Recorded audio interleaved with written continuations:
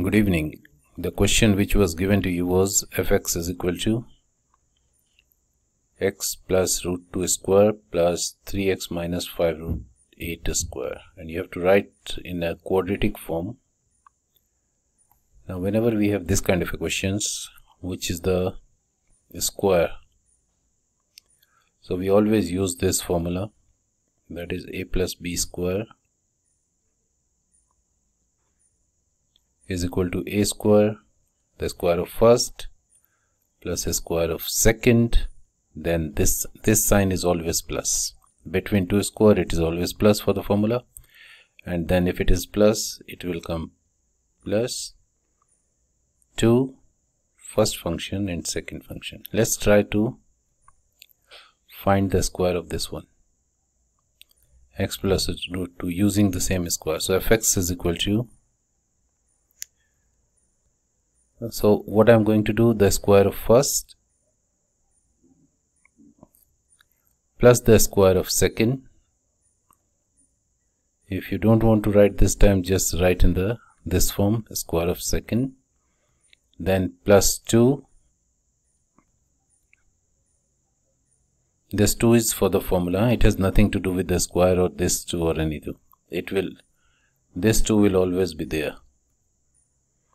Plus 2 multiply first function and multiply second function.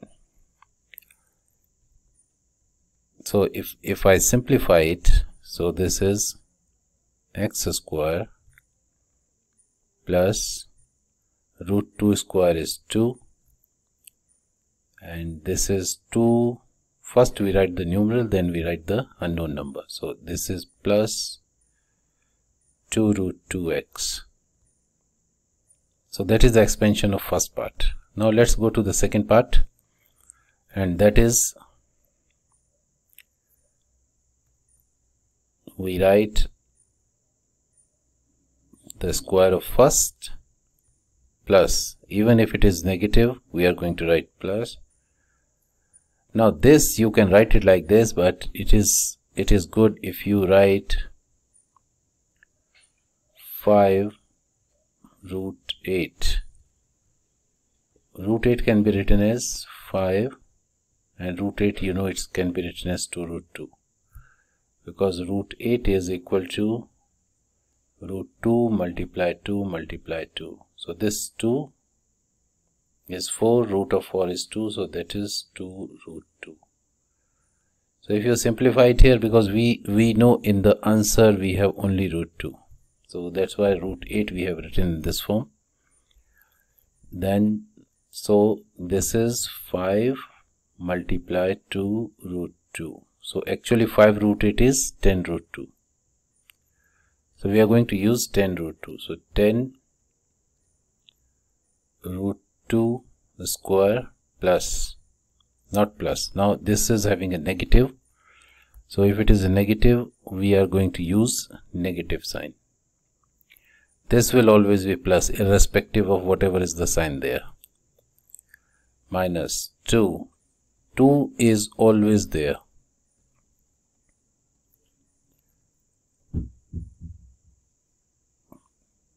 You can see this 2 is there and this 2 is there. So this 2 will always be there.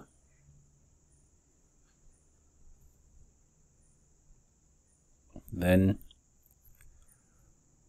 now this one,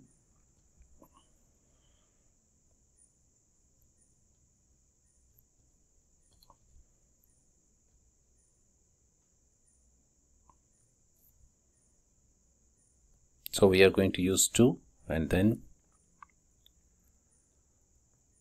first function is 3x, 2 multiply 3x and multiply, and second part is multiply 5 root 8, can be written as 10 root 2. So this is 9x square plus, the square of 10 is 100, square of root 2 is 2, so that is 200, and this is x we are going to write at the end. So this is 2 multiply 3 is 6 times 10 is 60. This is 60 root 2. That's how we are going to write it.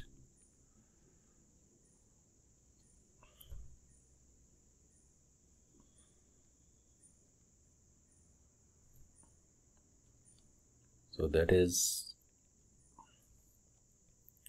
let me rewrite it. So this is going to be negative 3 multiply 2 is 6 times 10 is 60 root 2x. So this is the expansion of first this part, and this is the expansion of the second part is this, so the expansion is this.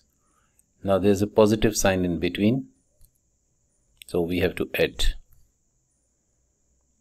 Now x square plus 9x square is equal to 10x square. Now this is plus 2 root 2x is minus 60 root 2x. So this is root 2x, this is root 2x, this is actually 60, minus 60 plus 2 is minus 58 root 2 and x. Now we have what is remaining there, this 2 and this 200. So we can write it plus 202. So you can see A is 10, B x root 2, x root 2. So B is minus 58 and C is 202.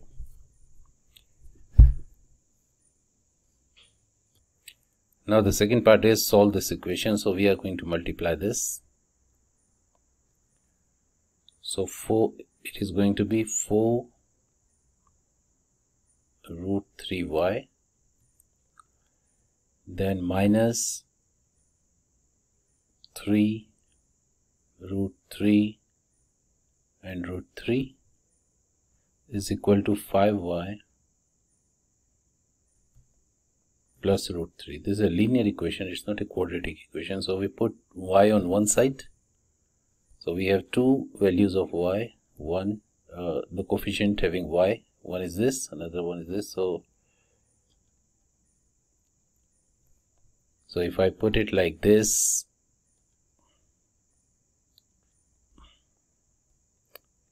why this screen is dancing. So if I take y common, this is 4 root 3 and 5 will come here, so minus 5 is equal to, this is root 3, this one is root 3 is 3 multiply 3 is 9, this is minus 9, so it is going to be plus 9. Now we have to separate y because we have to solve this equation. So we divide by 4 root 3 minus 5 and the same division will come here. 4 root 3 minus 5. This we can cancel. So we have y is equal to, let's say 9 plus root 3 over 4 root 3 minus 5. Now this denominator is irrational, so we have to make it rational by multiplying this by 4 root 3 plus 5. You change the sign.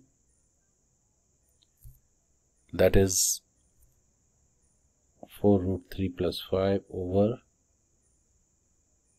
4 root 3 plus 5. So if we are going to solve it, this we are going to use a minus b, a plus b is equal to a square. So 4 square is 16. Root 3 square is 3. Always sign is minus. 5 square is 25. So this is the easiest way. Now 9 multiply 4 is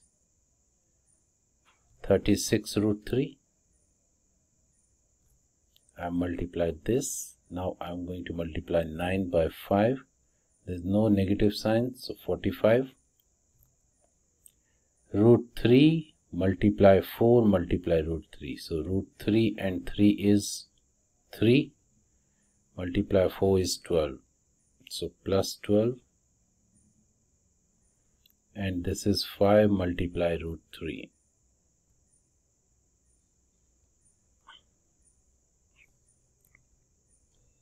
And plus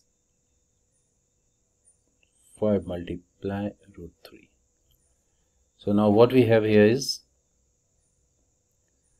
this is 48 minus 25 is 23. Now we have two terms of root 3, 36 plus 5. So that is 41 root 3. And we have 12 plus 45, that is 57.